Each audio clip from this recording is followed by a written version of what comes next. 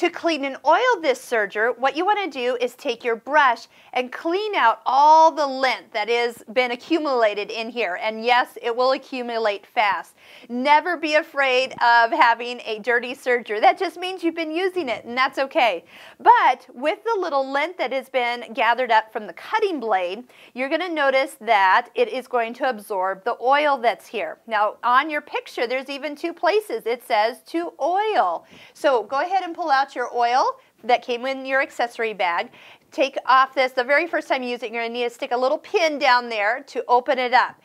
Get all the lint out. Then, as I turn my little hand wheel here, notice this part, the shaft is going up and down through that black kind of collar. And down at the bottom, there's kind of an area that is rubbing against each other. That is where they want you to put a little drop of oil there and there, and then as you run it, that will kind of lubricate those two areas. Once they're lubricated though, the next round of lint that you stitch is going to kind of be attracted to the moist area of the oil. So this is a constant battle. So when you think about it and you clean it, put a couple drops of oil in, it will save your serger to run a lot longer than those that don't. And then once a year, take your serger in and have it professionally cleaned, because there's still a lot of moving parts back behind here that only need to be oiled about once a year to really keep this running for years to come.